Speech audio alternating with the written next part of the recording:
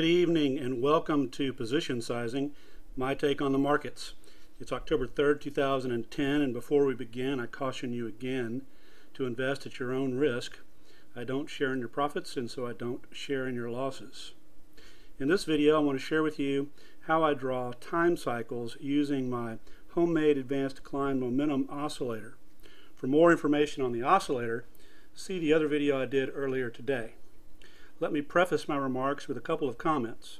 First, Terry Laundrie at T-Theory Observations introduced me to time symmetries and taught me most of what I know about cycles.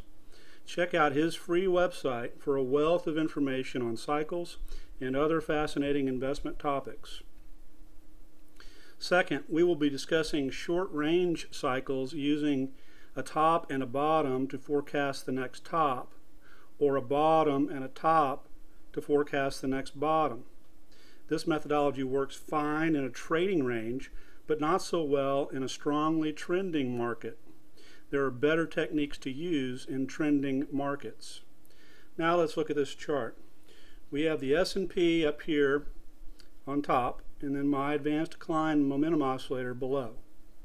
Most people, when they first look at time symmetries, want to draw from extreme price points. So, for example, the bottom here to the top in late April.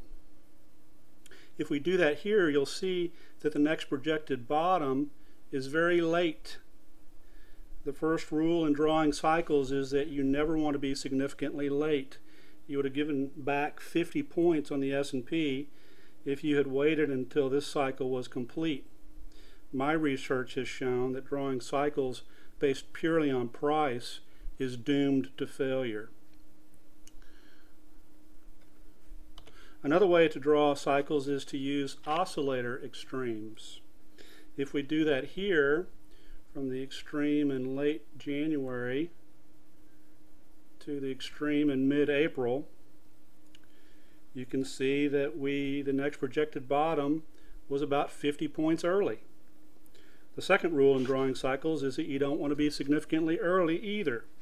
The problem with drawing cycles based on oscillator extremes is that what you're really forecasting is the next oscillator extreme. Unfortunately, oscillator extremes often don't match price extremes. That point is illustrated in the divergence that I've drawn in red on the chart. The oscillator made a low in late January, but price did not make a low until 6 trading days later. In April, the oscillator peaked about a week and a half before the price did. So here are the rules that I use to draw cycles during range-bound markets. Number one, if there is a divergence between the oscillator and price, split the divergence between the oscillator extremes. Let me illustrate that for you here. Had we split the two oscillator extremes in late January, early February to start our cycle, and then we had split the oscillator extremes in April, we would have come out with a projection for the next bottom in early July.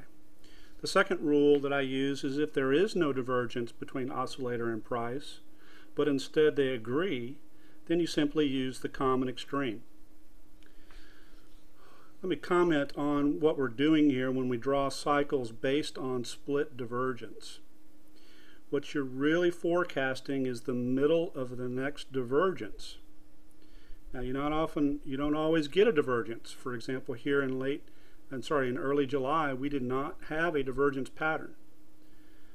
But when you split the divergence, what you're really forecasting is the middle of the next divergence. And so what happens is you'll either hit the price target right on, or you'll be a wee bit early, both of which are perfectly fine for use in trading. Very quickly, here's a second example where we use the single bottom, and then for the center post we split the divergence, and then we get a forecast of August 30th, which in fact turned out to be an accurate forecast. Thanks for joining me today. That's it. Until next time, happy trading.